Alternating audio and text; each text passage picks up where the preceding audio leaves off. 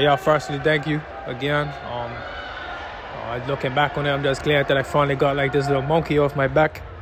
You know, I thought I had opportunities in like this summer, and maybe other times I might have thought physically that I was able, but I knew now leading into it, like there was really no doubt. And when I could do this, just gonna be how I could do it. And just looking back on the race, I think I ran it perfectly. I was a bit conservative near the end, where I was like, I started to focus too much on time and just made sure I was going to get on the 4 minutes.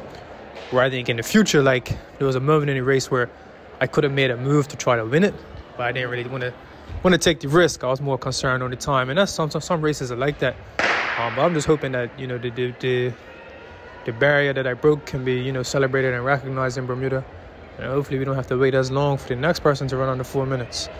And yeah, just now that monkey's off my back, can have a little bit of fun this winter.